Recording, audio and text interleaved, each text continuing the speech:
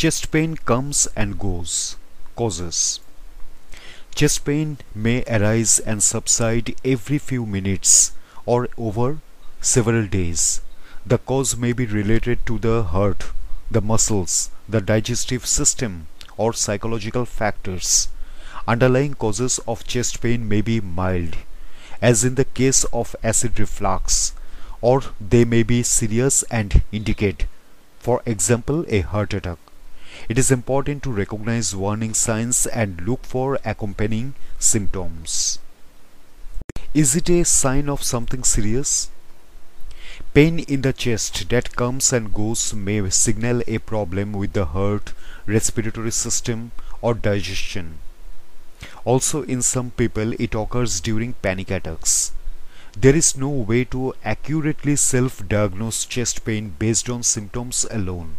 See a doctor if chest pain keeps coming back, gets worse, or accompanies other symptoms.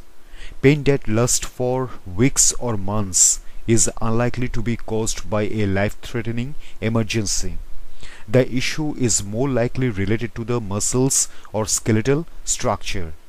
Heart problems are less likely to cause pain that lasts for only a few moments, is revealed by taking medication, goes away when taking a deep breath, only affects a specific point on the chest, is relieved when the area of the chest is massaged.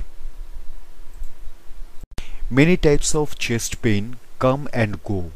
Even the pain of a heart attack may temporarily get better, then return.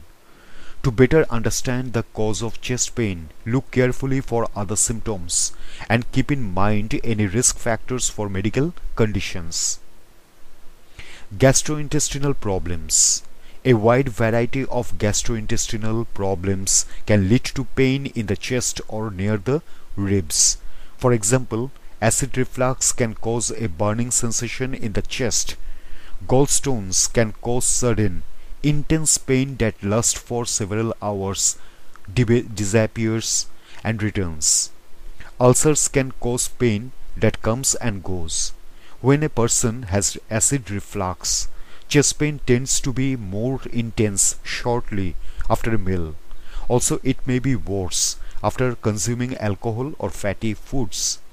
If a person suspects that chest pain is related to a stomach or liver issue, it is important to see a doctor. However, this type of pain does not usually signal an emergency. Muscle pain. Muscle pain caused by tension, an injury, or a chronic pain syndrome often underlies chest pain. Symptoms of muscle pain vary greatly. The pain may be sharp or dull, shooting or throbbing, radiating outward, or concentrated in one spot. Chest pain is more likely to be muscle related if it gets better with massage, gets worse when a person inhales sharply and suddenly, feels similar to muscle pain experienced in the past. Panic attack. Chest pain can be a frightening symptom of a panic attack, and it may make a person feel more anxious. The pain can be similar to that of a heart attack. Some people with panic attacks may feel as if they are dying. These attacks often go away with deep breathing. In some cases, they may last for only a few minutes. If the pain does not go away, it can be difficult to distinguish a panic attack from a heart attack without the help of a doctor. Respiratory infection. Respiratory infections can cause chest pain, especially when they also cause frequent coughing. Some people develop a condition called pleurisy following a respiratory infection. Pleurisy is inflammation of the pleura, which is the tissue that wraps around the outside of the lungs. See a doctor if chest or lung pain lingers after a respiratory infection. Angina. Angina is pain or discomfort in the chest that occurs when the heart does not get enough blood. People with angina may feel tension, pressure, or a squeezing sensation in the chest. The pain may also radiate to the jaw. The pain of angina is similar to that of a heart attack, and angina one risk factor for the condition. Angina is usually a symptom of coronary heart disease or CHD, which occurs when the arteries become clogged. CHD is also a risk factor for a heart attack. Anyone who suspects that they have it should see a doctor. Heart attack. Sudden, intense pain in the chest may indicate a heart attack or cardiac arrest. This results when faulty electrical impulses or blockages stop blood from reaching the heart. Warning signs of a heart attack include pain in the center of the chest, a feeling of crushing pressure on the chest, pain that lasts longer than a few minutes, pain that radiates to the shoulder, neck, arms, back or jaw, nausea, dizziness or shortness of breath. Symptoms may differ based on sex. Women tend to experience nausea and dizziness, shortness of breath, and back or jaw pain more frequently than men. For example, and they may not have the classic symptom of pain in the center of the chest. A heart attack is a medical emergency. If a person suspects that they are having one, or if they experience any new unexplained chest pain, they should contact emergency services right away. Individuals with cardiovascular risk factors such as a CHD, a history of heart attacks, obesity or diabetes are more likely to have heart attacks. Lung issues. Problems with the lungs, including infections and pneumonia, can lead to chest pain and shortness of breath. Lung disorders are serious. Anyone who suspects that they have one should seek medical care within 1 to 2 days. However, being unable to breathe or experiencing intense lung-related chest pain is considered a medical emergency. Mastitis. This refers to an infection in breast tissue. Mastitis can be intensely painful. A person may experience swelling, shooting or sharp pains in the breasts or chest and a fever. Mastitis is common during breastfeeding. The infection may clear up on its own, though some people require antibiotics or a hospital stay.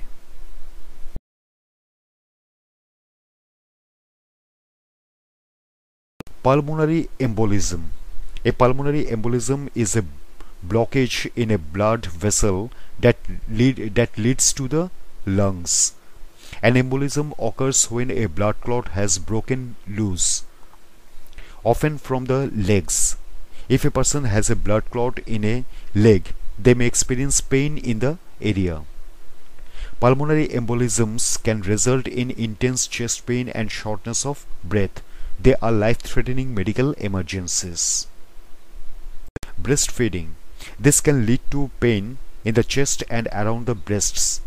The following factors may be responsible: enlargement of the breasts, the let-down reflex, mastitis, hearing a baby cry. Some people experience breast or nipple pain as the body adjusts in the first few weeks of breastfeeding. If the pain is mild and comes and goes, waiting it out is fine. Talk to a doctor if the pain is intense or lasts for several weeks. How to know if chest pain is heart related?